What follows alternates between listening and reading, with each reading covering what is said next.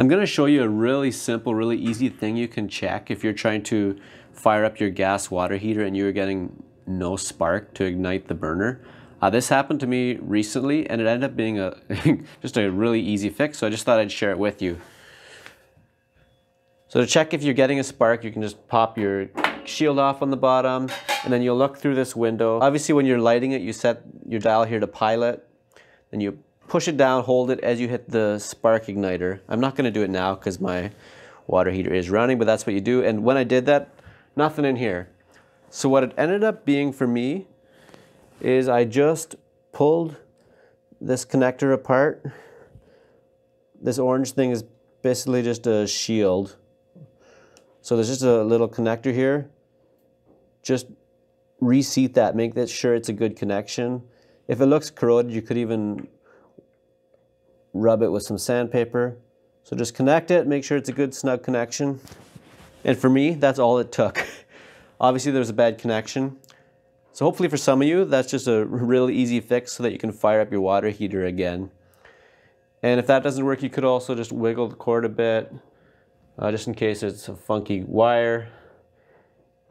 And you could also wiggle these. That's probably not going to fix your problem, but you never know. So say you've reseated this and you're still getting no spark.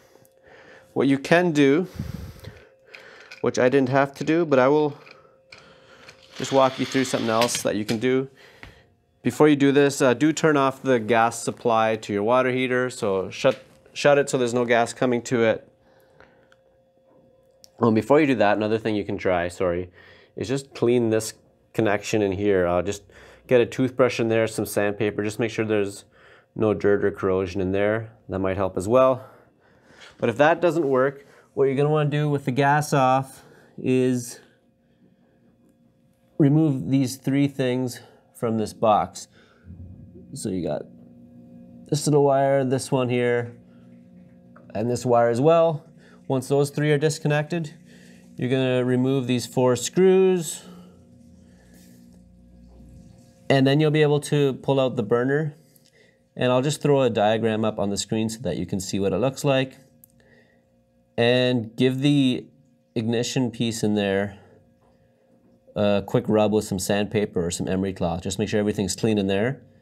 And while you have it apart, you can also just hold your finger on the end of the ignition cord, and when you push this, you should be feeling a little tickle, I guess. I've never tried it. It won't be a big shock, though. You'll be fine.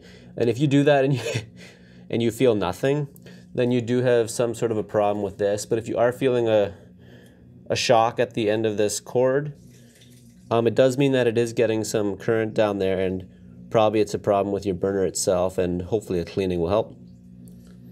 Yeah, if you have any other tips, definitely drop them in the comments. Hopefully this was clear, and hopefully it helps some of you guys get that water heater going again.